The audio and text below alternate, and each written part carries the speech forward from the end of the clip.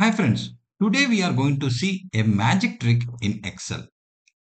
We are going to do only one time entry, but it is going to reflect multiple places. Sheet 1, it is blank. Sheet 2, it is blank. Sheet 3, it is blank. Now we select on the sheet, right click on the mouse and click on select all sheets. Now I'll type Sandesh M. Raghav. Subscribe now. I'll give some formatting color. This as bold.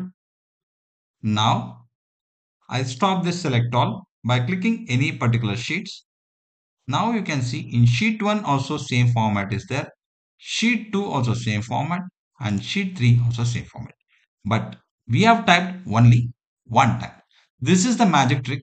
You can use it for any template creation in multiple sheets. Thank you.